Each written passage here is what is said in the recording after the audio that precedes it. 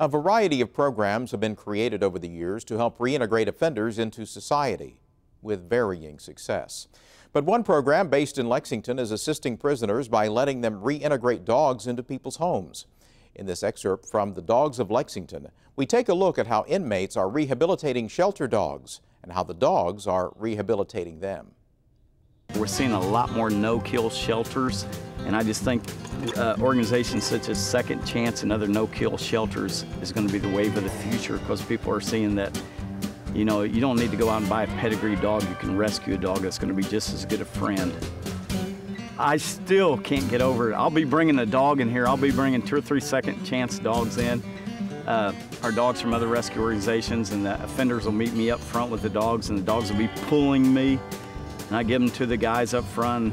We take these dogs in, they're just jerking us down here, and then 2 or 3 weeks later, these dogs are walking around this track obediently, doing some of this agility equipment.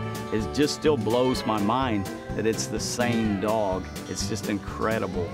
And I just get a big old kick out of that. And then when they find a good home, I even get a bigger kick out of that. The positive changes are definitely with the guys in the program. It gives them a responsibility, taking care of something, loving something, because there's not much love in a place like a prison. It gives them something that they can show unconditional love for, and the dog shows unconditional love to them. It gives dogs a second chance. You know, a lot of the ones that come from rescue organizations and stuff, some are on death row. Like this one here is from the pound. She got adopted from the pound, and the lady that had her couldn't handle her. So if she ever gets caught out on the streets again by the pound, they'll put her down. So this program, you know, it saves dogs' lives, which is very, very important. As far as I'm concerned, or the guys in the program, it helps us because, you know, we did a lot of wrong when we was out on the streets. A lot of wrong, we took a lot, we just roguish individuals, a lot of us were.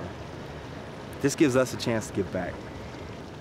And like I said, seeing joy to some of the people that we train the dogs when they come in and see their dog, they sit, you know, let them pet instead of tackling them. The joy that brings, that really helps me, and I know it helps the others too. So it gives us a lot of joy knowing that we're able to give back positive now. You know, some of us, we made our mistakes and have changed, and it helps us get through day to day. It really does. We've both been in this program going on 6 years, right around 6 years, and it feels empty without the dog. You know, we've become accustomed to sharing the cell with between 2 and 3 dogs at a time, and so it's regular to have them for us. Up, Lazy. Over here, come here. Sit. Shake.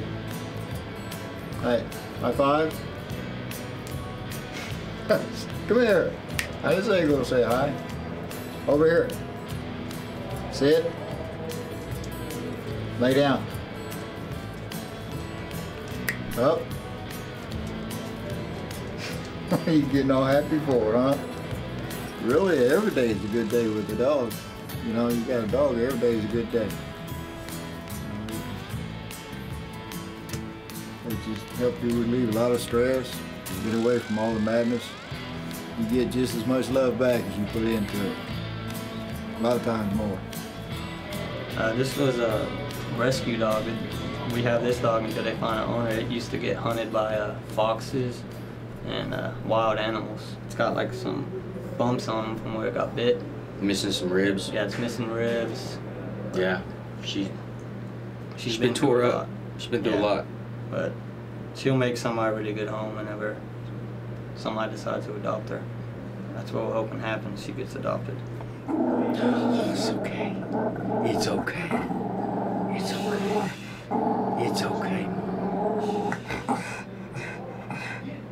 She's a tiny terror. Go to bed is a real good one.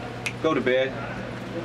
Because a lot of people, especially if they have an indoor dog, if they're doing something like, say, they're cooking in the kitchen or they're trying to do something, they don't want the dog underfoot. So go to bed is one of the best things I feel that you could teach a dog, and that's perfect in here. We place dogs with children with wheelchairs or disabilities. We've placed dogs, like I said, with the therapeutics. We've helped do the basic obedience for their training. You know, some of these dogs are on their last legs, so we're, in a sense, saving their lives. And they're giving us purpose. First of all, of course, before being accepted for this program, they've got to have, you know, promising behavior for the good.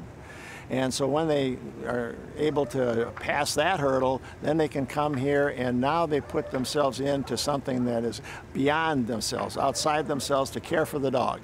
And they invest themselves in the dog, and they get a return on their investment from the dog. The dog takes affection from them and returns the affection to them. So they have something going on, a relationship, a two-way street here of affection and love and caring for one another. And I think that in itself will sometimes take the hardened heart and soften it.